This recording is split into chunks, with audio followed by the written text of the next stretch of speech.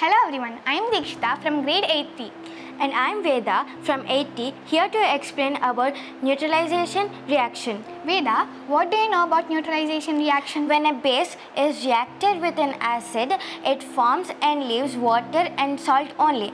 This process is known as neutralization reaction. Deekshita, what are the base and acids which we are going to use in our experiment today? We are going to use diluted hydrochloric acid and sodium hydroxide solution today. How do you know whether if it's a base or acid?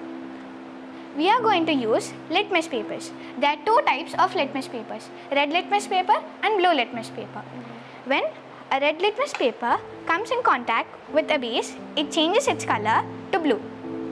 When a blue litmus paper comes in contact with an acid, it changes its color to red. Can we start our experiment now? Yes. First, let us take some sodium hydroxide solution and pour it in a conical flask.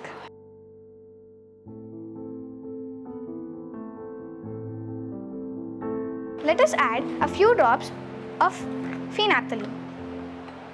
It is an indicator. It changes its color of the solution to pink, indicating that the solution is basic in nature.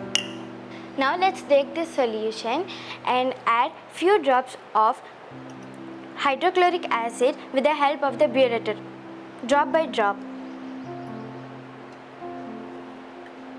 We should do this process until the solution becomes colorless.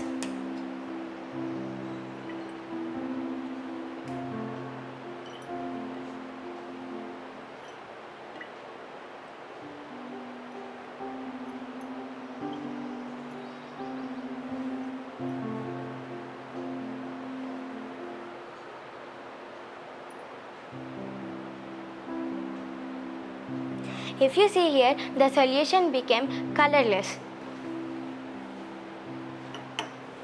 So let us check this with the litmus papers. Here, the red litmus paper doesn't change its color. And also, the blue litmus paper also doesn't change its color. This is known as the neutralization point, where the alkaline substance is completely neutralized by the acid. The aim of this experiment is to prove that when acids and bases come in contact with each other, they neutralize to form neutral substance. Thank you.